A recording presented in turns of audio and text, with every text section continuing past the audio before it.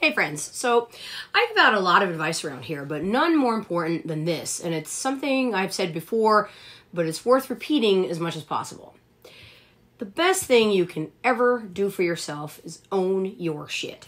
This is the key to personal freedom, because when you own your shit and you embrace your shortcomings, there is no one in the world that can hold that over you. Admitting there's a problem is halfway to a solution, right? That's how you make change. That's how you become better.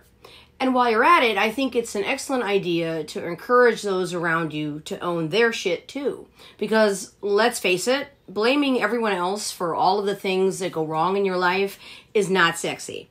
Always being the victim is not sexy.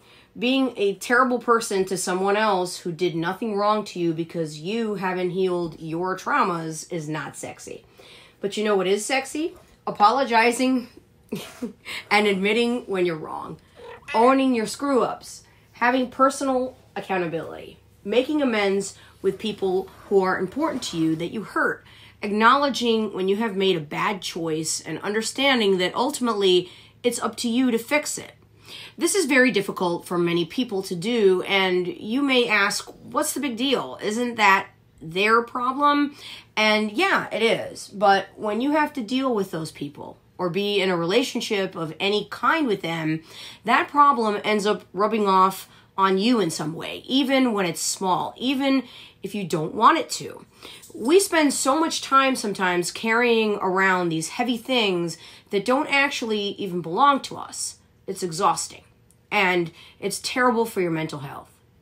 So, as the message says, if people can't keep it real with themselves, there's no way they're going to keep it real with you either.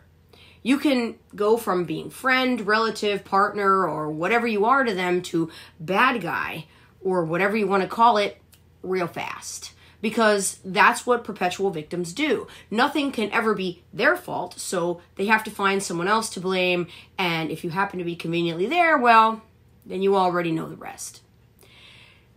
Stop accommodating people who do this to you. Stop cleaning up their messes or making excuses for them or allowing yourself to be their problem punching bag or whatever you're doing. It's draining and it's not actually helping them anyway.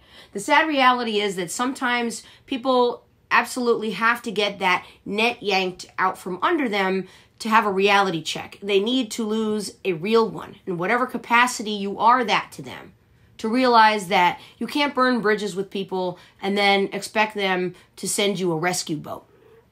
Personal accountability is not easy, but it is liberating.